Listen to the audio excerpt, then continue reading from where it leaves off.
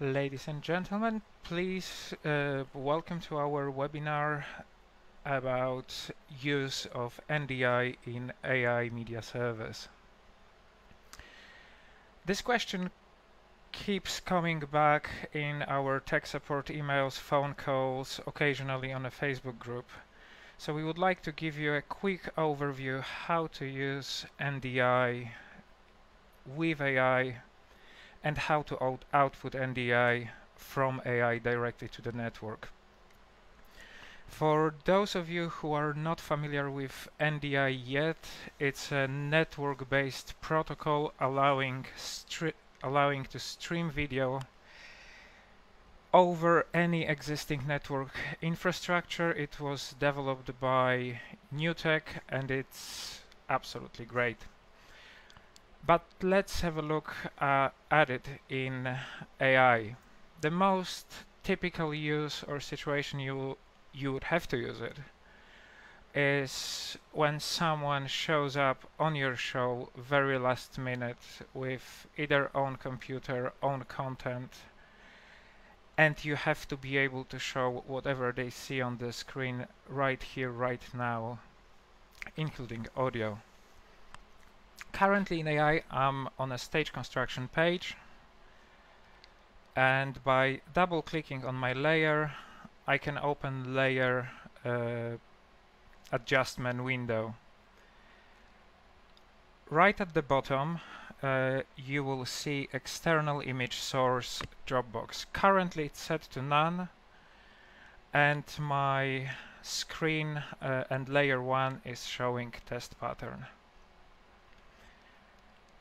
On the Dropbox you will see 8 NDI inputs and a spout input. Right now we will focus on NDI, and as I scroll through them and select NDI input 1, immediately on my preview you can see that I'm seeing Windows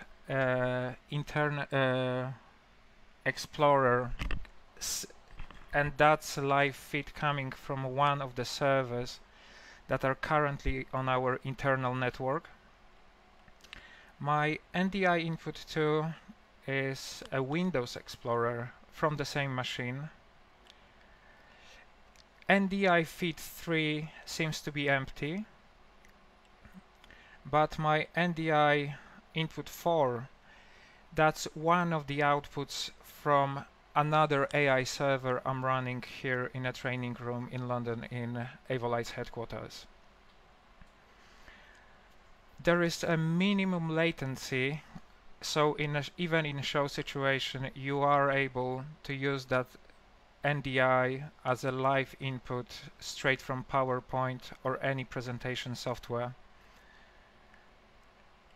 Another input is an input 5 is another screen, another output streamed directly from AI server here in the room, and by default you can access up to 8 NDI streams in your show.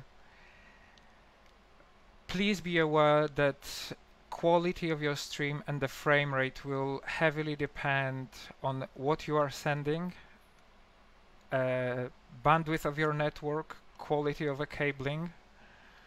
So be aware that going crazy and trying to send 4K at 60 Hz may be a bit difficult, but as long as you are trying to stream 1920 by 1080 at reasonable 25 or 30 frames, you should be absolutely fine. But that's just the beginning, because occasionally what may happen, things keep disappearing from the network or reappear on the network under a different address, which is confusing for anything that receives NDI. In that situation, we would recommend, if you lost one of your streams you had there already, go to AI button, File, Setup, and in NDI window press Rebuild List. It will effectively refresh all upcoming NDI inputs, and it will refresh the references in AI servers patch. So that's the easy bit. This is how you would receive NDI and then send it directly to one of your outputs. To output NDI from your server,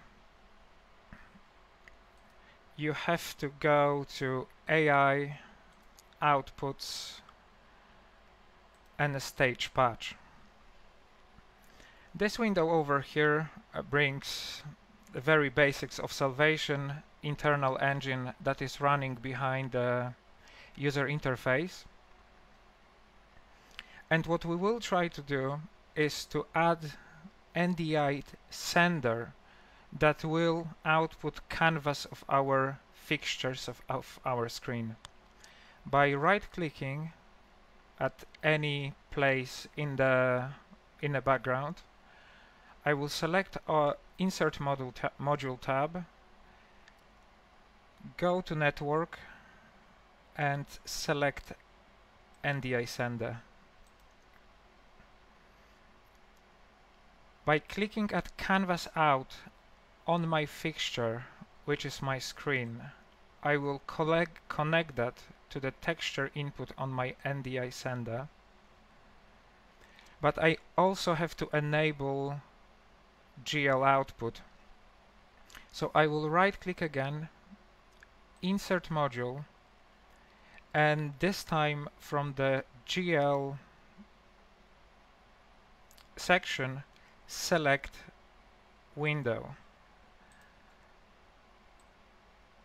I will connect my GL output to the window and enable window. That enables rendering of a texture and will send NDI stream over the network from my machine.